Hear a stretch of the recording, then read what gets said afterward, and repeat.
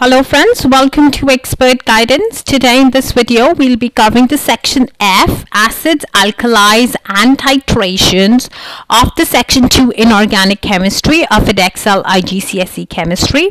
Now in this video we'll be covering the specification 2.28 till 2.32, and in this video we'll be looking over how we can distinguish between acids and alkaline solutions, how we can find the difference between acids and alkaline solution in terms of pH scale, the indicators. We'll look over the use of universal indicators, and we'll also see what are the various ways in which we can define acids and alkali, and we'll be also looking over some neutralization reaction.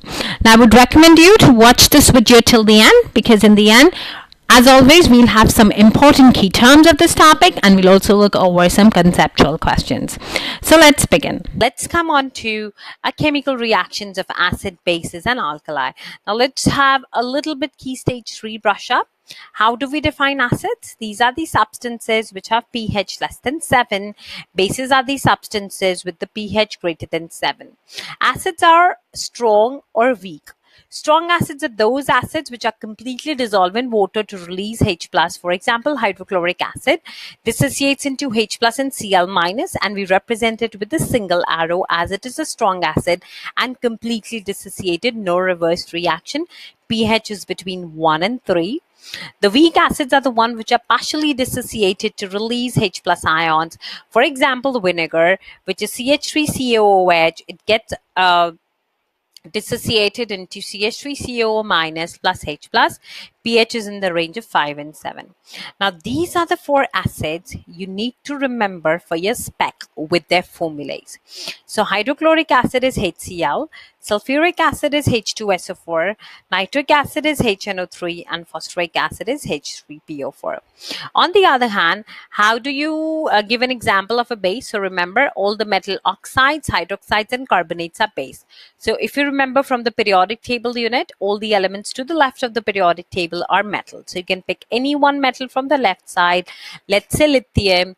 So lithium oxide, hydroxide carbonate, sodium oxide, sodium carbonate, sodium sulfate, potassium oxide carbonate sulfate. These are all bases.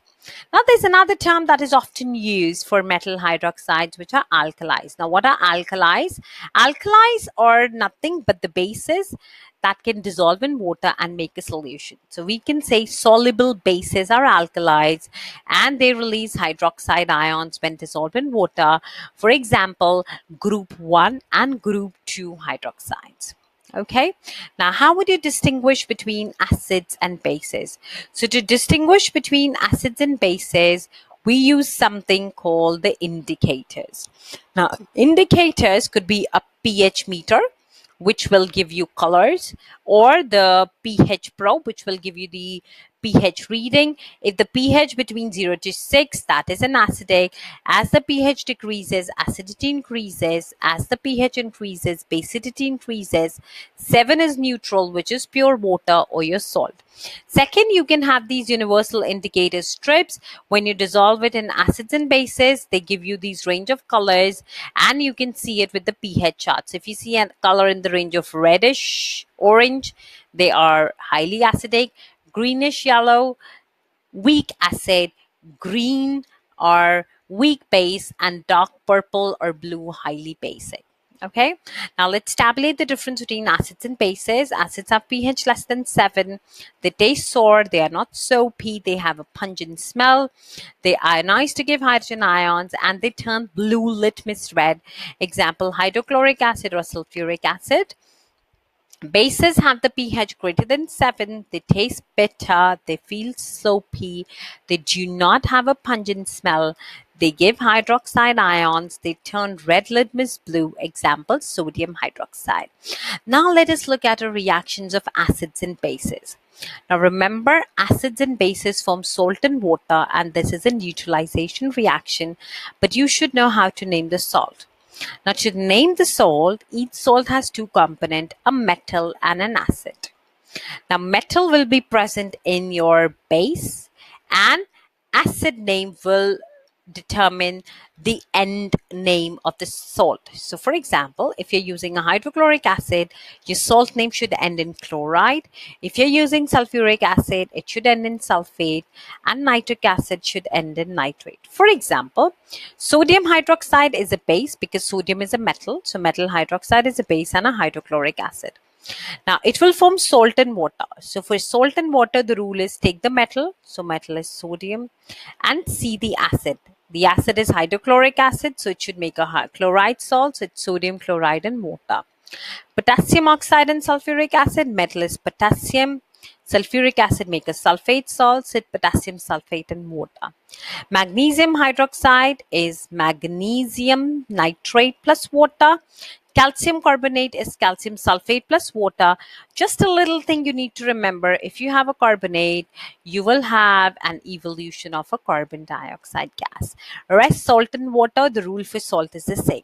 So I hope you can now name the salt from your name of the acids and bases. Now in the exam, they can ask you to write the word equation. For the word equation, you need to look back my bonding video where I have explained you how you need to make the formulas of the ionic compounds. So sodium hydroxide is NaOH. It will react with HCl and it will give you sodium chloride and water, which is already balanced. Potassium is in group 1. Oxygen has a charge of 2. So the formula would be K2O plus sulfuric acid, and it will form potassium sulfate, which is K2SO4, because sulfate has a charge of 2 minus, potassium has plus 1 plus water. Magnesium hydroxide formula is MgOH2 plus nitric acid, HNO3. It forms magnesium nitrate, which is MgNO3 twice.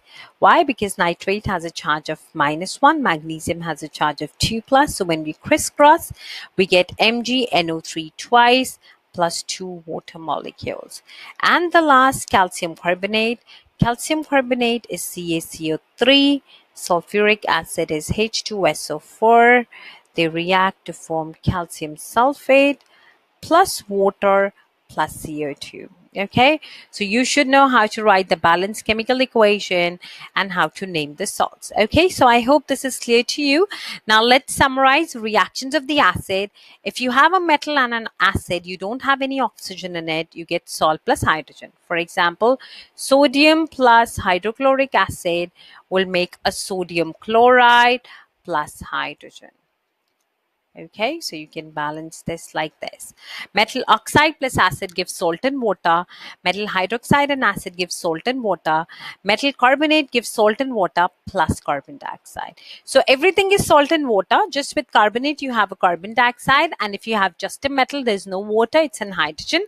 And you need to remember the test for hydrogen, it's a squeaky pop test. As for my always advice, what's the next step? Check the specification, make sure everything is there which is there in your specification for C5 is crystal clear to you, and then do exam question on this topic. They can all be found on my website. The link is mentioned on the description box below. All these answers of these key terms are also mentioned on my website along with the notes. The link is mentioned in the description box below.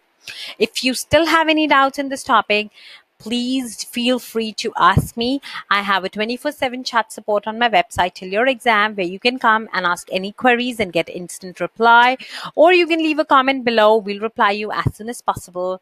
If there's any specific video on any topic of your choice you want me to put a video on, then also leave a comment below. I'll make sure I have that up before your exam.